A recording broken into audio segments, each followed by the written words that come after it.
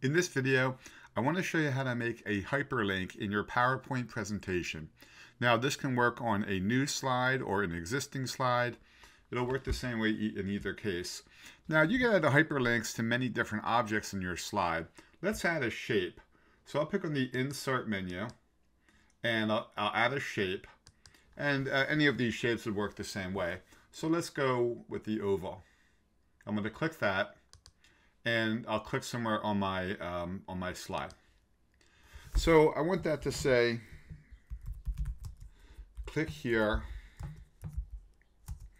to go to an Excel spreadsheet. Now, I can resize the text, or I can resize the oval. Either way you want to do it is fine. Let's highlight that text and maybe make the text a little bit smaller. That'll be good. That way you can make that oval a little bit smaller. Good. Now, once we have that object on the slide, here's how you add a hyperlink to that. We're going to click on the actual object, and it could be a picture, it could be a shape, it could be a text box, it could be a chart, it could be anything that you can click on the slide, really. From here, I'll pick on the Insert menu, and I'll pick on the hyperlink or the link item right there. Now, the link can go to different things. It can go to a document, it can go to a web page. A place in this document means maybe another slide. It can go to an email address. Let's make it go to a file. So I'll pick on Browse. And then I'll look for a file on my computer.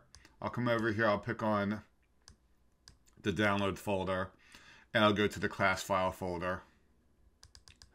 And then let's say I want to go to the banking spreadsheet. Any file could be appropriate here.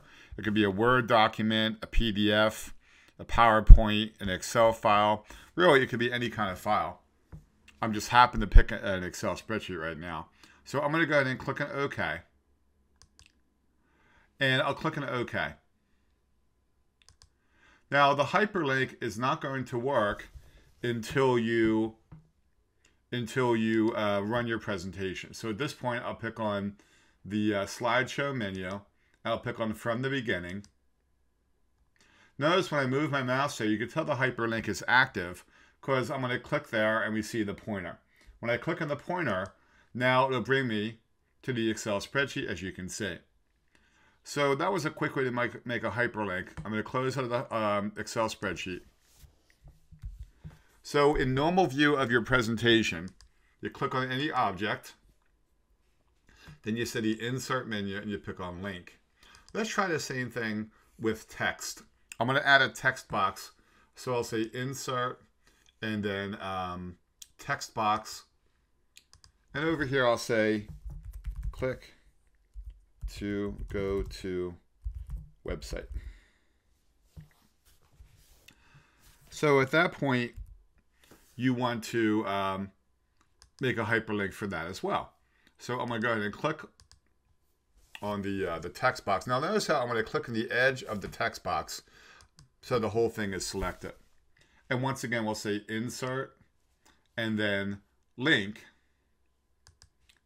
This time, I want to go to an address on the internet. So I'll go up to my web page. I'll go to www.freepcseminars.com. And it could be really any website that you would want to go to. Once again, the hyperlink is not going to work until we run the presentation. So at this point, I'll pick on Slideshow from the current slide. Notice when I move my mouse there, it is now an active link. We can tell by the pointer. So if I click there, then that brings me to the website. And here it comes. Okay? So in this website, you can get to my other YouTube videos, and you can also sign up for my mailing list, you know, those kind of things. But I just wanted to show you how you can hyperlink to a website from your PowerPoint presentation. So we can make a hyperlink on anything. If I said insert, if I added a shape or a chart, or let's even try a picture. I'll pick on a picture. Let's say we'll pick on the plane. Let's say when I pick on that plane, I want it to go to a web. So I'll go to a file. So I'll click on that picture. We'll say insert, link. This time I'll go to a file. I'll pick on browse, and I'll go back to my download folder, go into class files, and I'll use one that's called pivot table examples. Now, when I run my show, I'll say slideshow from the current slide. Then when I move my mouse to the picture, you can see the link is active because the pointer is there. When I click on that, then the file that you chose will open. So those are a couple great ways to add links into your PowerPoint file.